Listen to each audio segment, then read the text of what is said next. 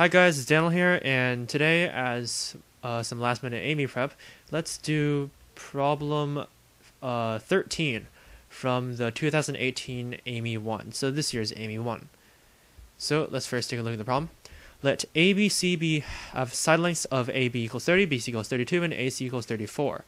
Point X lies in the interior of BC, and points I1 and I2 are the incenters of ABX and ACX, respectively. Find the minimum possible area of I1, I2 as X varies along BC. So first off, this is a geometry problem, so of course we have to first draw a diagram. So let's not choose that for now.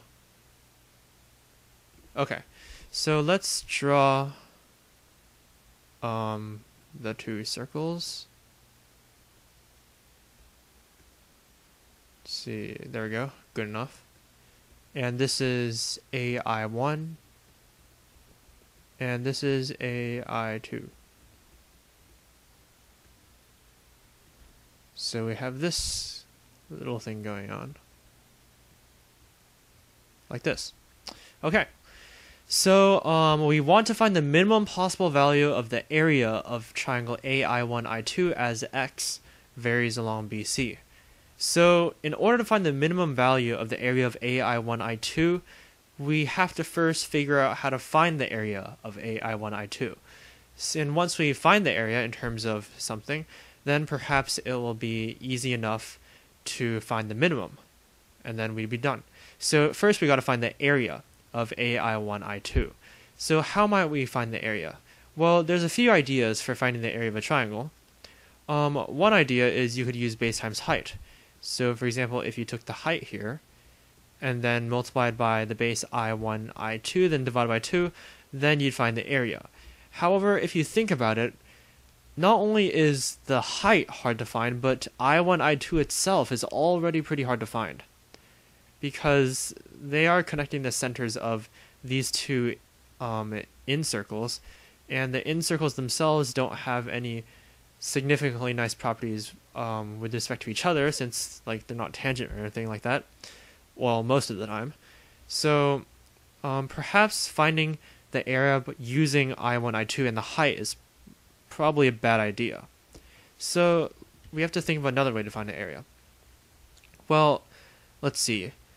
Using Heron's formula, we still have to find I1, I2, which is not good. So let's see, what else can we use?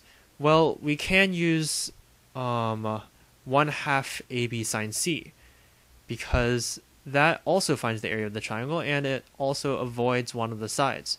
In particular, we want to avoid I1, I2 because it's kind of hard to calculate that distance. So instead of, let's do the area of AI1, I2 as AI1, I2 is going to equal 1/2 AI1 times AI2 times the sine of angle I1 AI2.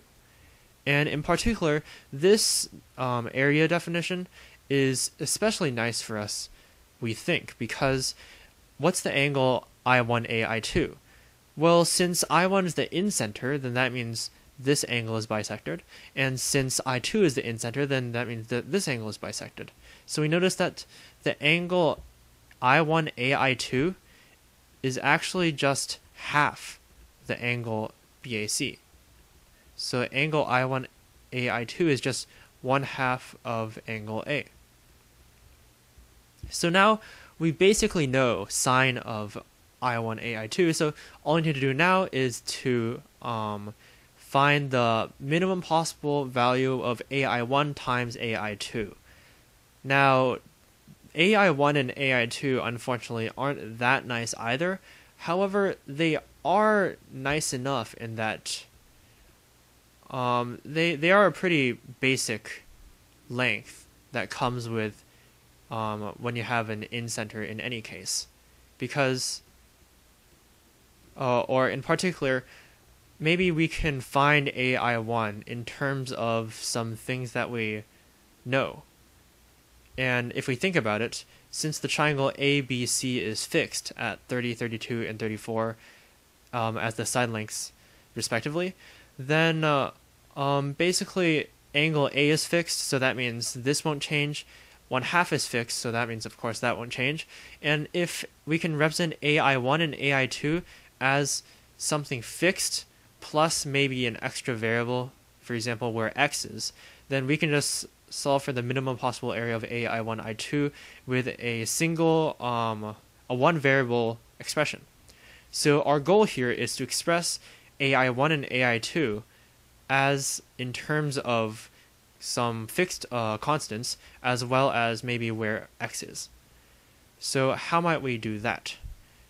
So the thing with working with lengths, for example, we could do AI1 is equal to perhaps, let's see, we could have, if this was like d or something, I don't know, we could have like AI1 is equal to AD divided by cosine of whatever this angle is, like alpha, or something like that.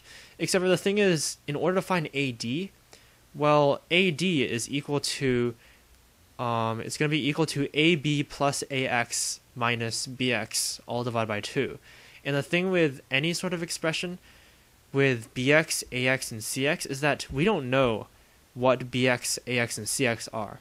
We only know that we can relate them somehow. In particular, we could relate them with Stewart's theorem, except for the expression for Stewart's theorem is pretty complicated. So we probably don't want to go down this path of using lengths, because, again, there's a lot of lengths that we don't know. And in order to represent all those lengths using one variable, well, it's going to be extremely messy. Maybe even with like square roots or something, because you have to perhaps solve a quadratic or something like that. So using lengths is probably not a good idea. But of course we have to use some lengths, because AI1 is and AI2 are of course lengths. But so we probably want to try to use only nice lengths. And in this case, nice lengths are going to be, for example, AB, or say AC or BC, because those are fixed. So how might one relate these lengths to AB, or AI1 and AI2 to AB, BC, or AC? Well, let's consider drawing this line right here and look at the triangle ABI1. So in this triangle we have a length AB. We also have a length AI1, so we can use law of sines to relate them. So hopefully, cross our fingers, that we don't have to work with any angles that we don't know and are hard to find as well, because that'd create the same problem but with the angles instead. So let's take a look at what happens here. By law of sines, we get the AI1 divided by sine of, well, since I1 again is the in-center, then BI1 bisects angle ABX, so that means this angle right here is B over 2. So sine of B over 2 is equal to AB, which again is fixed, that's nice, over sine of angle AI1B.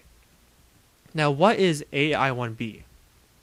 Well, we can do a little bit of angle chasing here, because if we have the triangle ABC, then if this angle is C, then that means the sum of these two angles are going to be 180 minus C. So that means the sum of these two angles is going to be half of that, which is 90 minus C over 2.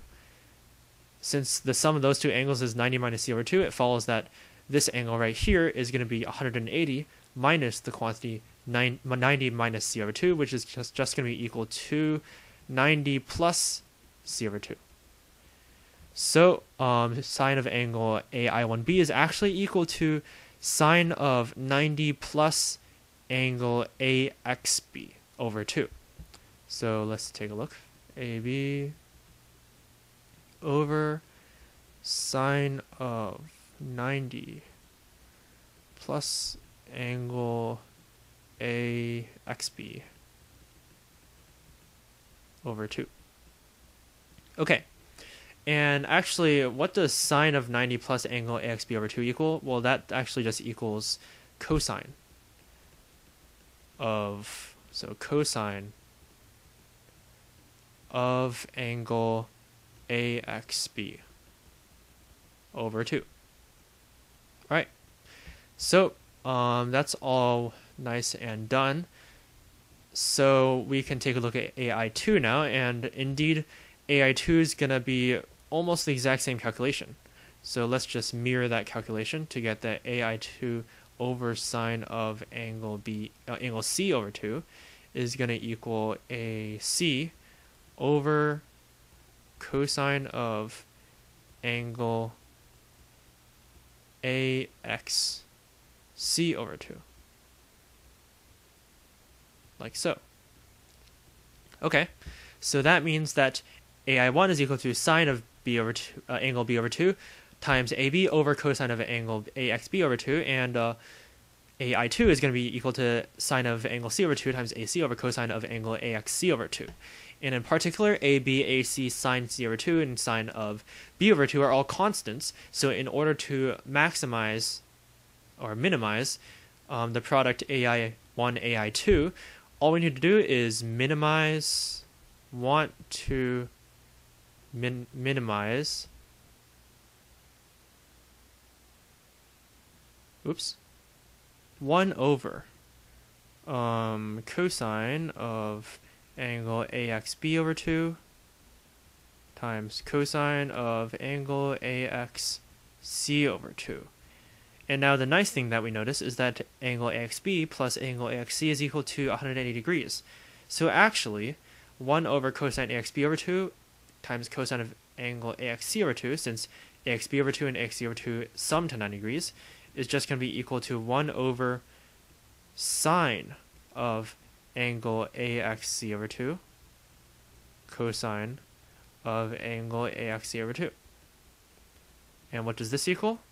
This just equals 1 over 1/2 times sine of angle AXC over 2. And we want to minimize this. In other words, we want to maximize 1/2 sine angle AXC. And we know that sine is maximized when it equals 1 and angle AXC equals 90. So that just tells us that the area of the triangle AI1, I2 is maximized when AX is the altitude of triangle ABC. So now that we know that it is maximized at the altitude, all we need to do now is to plug in everything back into this expression, 1/2 AI1, AI2, because everything that we set as fixed, we can actually calculate. And since there is quite a bit of calculation, I'm just going to leave that as an exercise to the viewer.